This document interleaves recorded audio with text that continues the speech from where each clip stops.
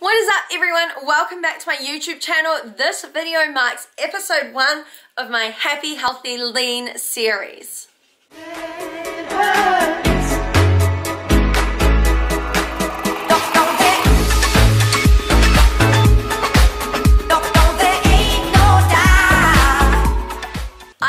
So excited to be filming this series with you guys. I'm going to take you through a kind of 10 to 12 week shred. It's going to cover everything from workouts to what I'm eating to my calories and macros, what cardio I'm doing, how my body's looking as we progress through it. And I just really wanted to show you all what is involved when I shred. So for the past 3 years, I've actually done a Bikini Diva competition in the Gold Coast.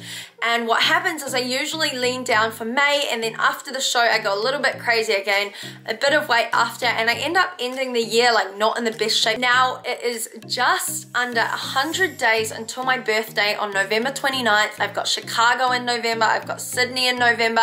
I have so many exciting things, not to mention summer, November, December, January here in New Zealand. So there's all these exciting things that I have to shred for, and I thought I'd take you along on the journey with me. If you do enjoy this video, please remember to like, comment, subscribe, and smile. Okay, so today I do have a whole lot of questions that came through my Instagram story when I asked you all to ask me what questions you had about my shred or about shredding in general. So I'm going to flick through as many of those as I can, and I just wanted to give you kind of a little background around where I'm at right now. So I weighed in at about 62 kilos. That is only about 5 kilos up from my peak week, or 4.5 kilos really. So over the next 10 to 12 weeks, I'm estimating that I'll probably lose about 4 to 5 kilos. That's about 10 to 11 pounds. It's not much weight at all, but on me, like in the shape that I am right now, that will make a massive difference. Very excited to do this, and it'll be the first time I've ever actually documented a shred on YouTube, because usually when I do like a competition prep type shred, it just gets too hectic. I get a little bit emotional. You're tired, you're hungry. The last thing you want to do is get on a camera and talk to people about how you're going. I'm going to start with a few quick fire questions. So I've got one from Sabrina. How many years young are you? I am 25 years young. I love that, young, not old. And on the 29th of November, I turned 26. So I really want to go into November feeling my best, looking my best, and just glowing with health and happiness, because that's my overall goal for this life anyway. What's the hardest part about keeping fit? I think that fit, the term fit, has a different meaning for everyone. So for some people, being fit might mean having six-pack abs. For others, it might be being healthy enough to run around with their kids, or to take the stairs instead of the elevator. So for me personally, being fit is all about being happy, healthy, and strong. That's all I ever really want in my life. And I think that the hardest thing for me personally is consistency with nutrition. Like, I am only human. I too struggle. I love lots of food. I love ice cream. And so for me, it's about really controlling my portions and just making sure that I'm getting in the right nutrients that my body needs in order to live a happy and healthy lifestyle. So that's probably my biggest struggle, which is why doing a shred really challenges me, because it really comes down to controlling my caloric intake and my portions. Tanya, how many days for how long each time do you train? For the past few weeks, I was doing 5 days a week in the gym. I was doing weightlifting, and it would take about an hour to an hour and a half. That's including my warm-up, my stretching, my cool down, everything, my warm-up sets and things like that. But right now I've actually decreased this week down to 4 days per week. So I'm doing Monday, Tuesday, Thursday, Friday, and they are heavy sessions. So I'm doing a lot of 5x5, like strength type training, and I'm loving it so far. But in saying that, I'm on like day 3, and today was a rest day. So far I'm loving it, 2 days in. Why have you decreased your training frequency? I was doing a lot of kind of muscle endurance type training for the past few weeks, which was a higher volume. And so now it's time for me to just really focus on strength and only go to the gym 4 times a week for weight training, but make sure that in those 4 sessions I'm really pushing it and really challenging myself. But in saying that, just as important as weight training is recovery. Our bodies bodies need time to build, recover, repair from the training, because essentially like you are really challenging your body in the gym when you're lifting those heavy weights, and we just need to make sure that our bodies have time to actually repair and recover adequately. Amanda, do you take protein supplements very often? This is a great question. So a lot of people message me and they'll say that they struggle to eat enough protein, and a few things to note on this is, one, how much protein are you eating? Because I feel like a lot of people set their protein goals way too high, and so they're struggling to actually hit them, whereas me personally, like right now I'm on 120 grams of protein per day. I find that so easy to hit that I definitely don't need protein powder. Like I get enough protein from my foods, like from my bread, from my oats, from my meat, from my edamame bean pasta. All these different foods all add up towards that 120 grams of protein. I don't really need protein powder. However, I have this iced protein coffee smoothie that I really like, and that's about 11 grams of protein as well. If I am going to use a protein powder, it's only 10 to 15 grams in a smoothie, or if I'm in a rush I might have a protein shake, but I primarily get most of my protein from the foods that I eat as opposed to supplements. During your shred, how many percentage calorie deficit do you set at first? So during a shred, what I usually do is I'll take my calories down by a couple of hundred from where I was previously. So if I'm at 2,200 calories and I'm maintaining at that, all I'm gonna do is just take away 100 to 200 calories and see how I go for a week. If my weight is continuously decreasing, then there's no need for me to continue decreasing my calories, because at the end of the day, the ultimate goal is to shred on calories as high as possible with the least amount of cardio. So I'm really focusing on my strength training and keeping my calories as high as possible. So currently I'm on 1,900 calories for 4 days a week, and then 2,020 calories for 3 days a week. And I don't usually share my exact macro split and my amount of calories that I'm on, but for the shred and for the YouTube fam, I'm going to do it. I just want to stress to you that it makes no sense for you to try and copy what I'm doing or what anyone else is doing with their nutrition, because we're all so different. Like you might have more muscle than me, you might be shorter than me, you might be taller than me. We might have different day jobs that allow us to eat less or more calories than one or the other. So it's just important to make sure that you get your calories calculated to you, to your goals and your lifestyle. June, 12,000 steps, is that running or walking? Do you recommend one or the other? So on my Instagram, I posted that my goals for the week are 12,000 steps. This is totally a personal goal for me. So usually I try and walk 10,000 steps every single day throughout the year, even on my rest days. I just truly believe that our bodies are designed to move, and I just get so like, I guess I get itchy feet like sitting down all day working. So I really try and set myself a goal of hitting the same amount of steps every day. For me, it's about consistency, it's about habit, it's about really monitoring my daily activities so that I have an understanding of roughly how many calories I'm burning across the week. Because if you're like doing 20,000 steps one day, but then you're kind of doing 8,000 steps the next, or 2,000 steps on a Sunday, you're not really controlling your calorie burn across the week. So I try and keep it quite consistent throughout the week, and I decided I would kick things up a little bit now and do 12,000 steps a day. I don't recommend this for anyone else. Like 10,000 steps is more than enough, but this is just my shred and my journey, and I want to take you on that, so I'm going to show you exactly what I'm doing. Following on from that, she had said, you know, is it running or walking? And it's all walking. I don't run, for the mere fact that one, I don't like running, and two, I feel like my legs get enough hammering in the gym. The last thing I need to be doing is running. But in saying that, my walk is probably like some people's slow jog, because I walk like really fast. Other than lifting, what are the other exercise or physical activity you do? Run, swim, or cycle?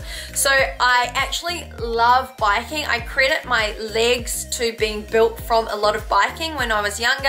I love biking outdoors, but now living in the city, I don't feel like it's the safest. I also don't have a bike right now, so I just walk everywhere. I pretty much love lifting weights, and then if I do have time to go out and about, I'll go walking around the park or I'll go hiking. I love hiking, especially when I'm on holidays and there's like new sights to see. So other than that, I am not very good at swimming.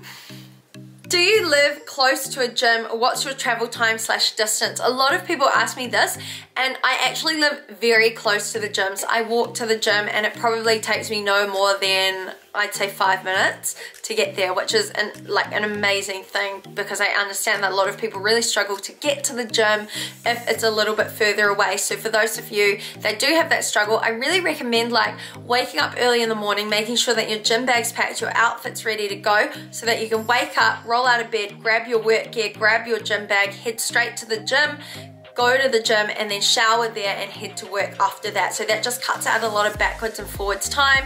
And I know that if people go home after going to work, sometimes they'll decide that they don't want to go back to the gym. So if you're someone that likes to train after work, make sure that you have your gym gear ready to go, so you can go straight from work to the gym and then home to eat and chill out for the night. Losing motivation to go to the gym at least 2 times a week. What's the best way to stay motivated? So motivated is a kind of word that comes up every now and again in my direct messages, and I just want to let you know that not everyone feels motivated all the time. I know I don't, especially when it comes down to shredding. Like, there's gonna be times when you just want to eat the whole tub of ice cream, or where you don't want to go to the gym because it's raining outside, or you're tired, you're hungry.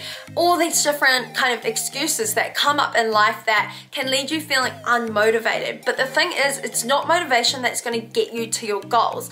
Motivation might get you fired up, it might get you to write your goals down, but it's consistency, good habits, and commitment to your goals that will get you to the gym each and every day that you need to. I really want you to realize that motivation's kind of fleeting. It'll come and go. What matters most is that you have a clear why for why you're doing this. Like, why do you want to lose weight? Is it so that you can run around with your kids? Is it so that you can rock your wedding dress on your special day? Figure out that clear why, write down your goals, create a plan on how to achieve it, and then commit to it. Every single day, just work on ticking off certain things like 10,000 steps, drinking 3 to 4 liters of water, tracking your calories and macros. Tick off these things each and every day, and all these small habits that you're working on will eventually add up and all take you closer to that bigger goal of, you know, wearing that wedding dress or hiking up Mount Everest. Whatever your goal is, just make sure that you have a clear understanding of why you want to achieve it, and visualize every day like how good it's going to feel when you actually achieve it, because you're not always going to feel motivated, and no one is. Like, even all the people you follow online, they're not always motivated, and sometimes they're going to have down days, but what matters most is that they don't give up and that they keep going. And if I can do it, I know you can too. Ness, how do you handle bad cravings leading up to period time? Oh my gosh, girl, I feel ya. So I completely understand that. I just want you all to know that it is 110% natural to get increased hunger and increased cravings around that time of the month. I usually actually get intense hunger about 2 days before my period's due, and then 2 days later I'll be like, oh, that's why I was hungry. It's normal due to the hormones in our body to make us crave more food, and it's also due to an increase in our metabolic rate around that time of the month. So just know that it's totally normal, but there are ways to handle it. I know that if I'm going to be getting my period around the same time each month, the weekend before, I make sure that I have some sweet treats that I can track into my calories to help me stay on track. So that might be low calorie jelly, sugar-free hot chocolate, popcorn, all these kind of like under 100 calorie treats that I can fit into my calories that won't leave me feeling bloated or guilty or lead me to binge on them, like something like Oreos or a tub of ice cream or a whole chocolate bar. So try and find kind of like lower calorie based treats that you can eat and enjoy that can satisfy that craving but not kind of take you over an excessive amount of calories. And the other thing is to just be kind to yourself. Like, if you do slip up, just know that everyone does it and it happens from time to time, so don't stress. Try and get a better plan in place for the next time that those period cravings hit ya. Also, stay tuned for my next episode of this shredding series, because I will be posting my top 5 snacks that are all under 100 calories, so hopefully that helps you as well. Beth, how did you learn so much about fitness and nutrition? Did you get a degree for it? So, I actually have a degree in business management, majoring in accounting. My background was music, but when when I went to university, I needed some stress relief. I started going to the gym. I started reading everything you can imagine online. I started reading research papers, journals, blogs, whatever, you name it. And then I just got so hooked on it that I decided to study with ISSA. So I got my PT certificate through ISSA in the USA. What should I do if I'm losing my period while on a cut? Honestly, this is a very common thing. So I've actually posted on Instagram about losing my period during my last competition prep leading up to my May show. I was fortunate enough to only lose it for 2 months because straight after my competition I increased my fats and increased my calories to really try and bring it back. Like, it is not healthy to lose your period, and it's a sign that you need to tweak something if you are losing it. So first things first, I would go and speak to a doctor, get checked, make sure that everything's okay there, and then I would look at having a play around with your macros or speaking to a nutritionist that is more specialized in women's hormones and that side of things. Personally, all it took was just increasing my calories, increasing my body fat, and increasing my fat macros, because fats are really important for hormones as well. What protein powder brand do you use? So the two brands that I like to use are Blessed, which is a vegan pea-based protein. I personally don't like it just mixed with water because it is vegan. It's a lot thicker than other proteins, but I love it in a smoothie. So I'll put up my favorite smoothie recipe here, as well as my coffee smoothie here. Both of these are absolutely delicious. And then when it comes to other protein powders, of course I don't really need them, but if I am going to use a protein powder, I'll use the EHP Labs IsoPeps. So this is a hydrolyzed whey. You take it straight after a workout to help your muscles recover and repair. And then the other one is Oxy Whey. So Oxy Whey tastes delicious in oats. It tastes really good in smoothies. It tastes awesome with water. Both of those proteins are fine, but I would probably choose Oxy Whey just because of its versatility and being able to use it in smoothies, baking, and many other things, as opposed to IsoPeps is mainly a hydrolyzed whey, which is best taken straight after a workout. Amy, how do you calculate macros for fat loss if you feel you've plateaued or metabolism is bad? What will happen with a caloric plateau? Usually, when people have been trying to lose fat for a long time, they'll be decreasing the calories, and eventually they get to a point where they've already maxed out their cardio, they've maxed out the lowest amount of calories that they can be eating, but they're not losing any weight and their body's just adapted to it. And you can't do anything from there because you can't increase your cardio and you can't decrease your calories any further. So what I would do here is suggest a reverse diet. This means slowly tapering back your cardio and slowly increasing your calories. And it can be scary to think of increasing your calories and taking back your cardio, but you have to think of your overall health first. So you start to take your calories back, start to slowly increase your calories, and try and really focus on changing your mindset from how you look to becoming healthy, becoming stronger, and to actually enjoying your workouts and your nutrition. So as you slowly start to increase your calories, you might find that you actually start to drop weight, shred some fat, and shape your body even more, as well as getting stronger in the gym and having more energy. So once you've reversed your calories up to maintenance, you could choose to sit there for a while, or you could choose to go into small surplus and keep increasing your calories, keep taking back that cardio until it's pretty much like non-existent. And then from there, see where you're at, take some progress photos, and then you can start a slow shred again, but only introduce cardio when you feel that you need it later down the track. So a reverse diet, there's a lot of information online about that, and I think that is a really good way to kind of look after yourself after a shred, or if you're in the situation in which you're trying to shred but you're just not losing the fat and you know that you're in a caloric deficit. Shans, can't train for 2 weeks, lost 18 kilos since January, maximum 5 kilos to go. If I eat in a deficit and 10,000 steps, okay. Yes, so if you have an injury or you have a situation in which you're really busy and you just physically cannot get to the gym and you can't exercise for whatever reason it is, you will still lose fat if you're in a caloric deficit. Of course, exercising is an awesome thing for shaping your body and for overall health benefits, but from a fat loss point of view, you can totally lose fat without going to the gym and without exercising, purely from nutrition. So yeah, if you're moving, hitting your 10,000 steps a day and you're in a caloric calorie deficit girl, you will lose fat, but of course it would be more effective if you could get to the gym and do some weight training or do some circuits and things at home. Last question from Ali, how do you stay consistent? So this is a really good question. The number one thing that I have found over the past few years on my fitness journey is that consistency is one of the biggest things that will help you achieve your goals.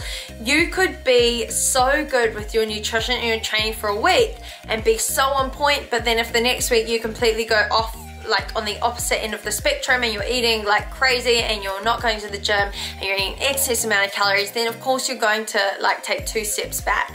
So for me, it's kind of more about progression, not perfection, and I always stress this to the squad.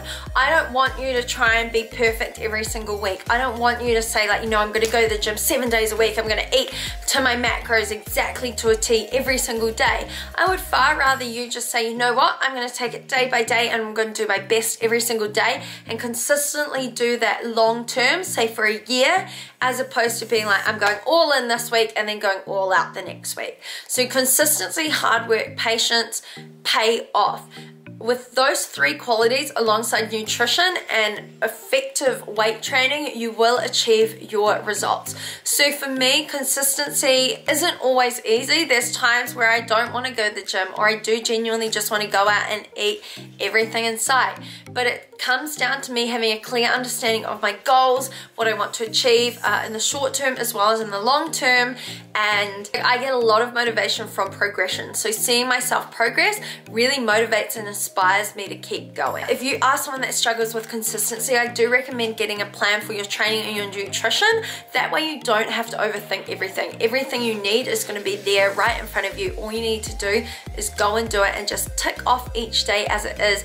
Take it day by day. Don't worry about how long it's going to take you to achieve your goals. Just focus on the now, enjoy the journey, and slay those goals. The consistency thing is so important, but it's much easier to do when you have a plan in place with goals that you're working towards. So I hope that this video helped you guys. I am so excited for the shred. I can't wait to take you along the journey. I'll show you my current update in one of my videos, I guess sometime this month. I'll show you where I'm at, talk about my goals a little bit more, but for now it is time for me to go get some food because it's lunchtime.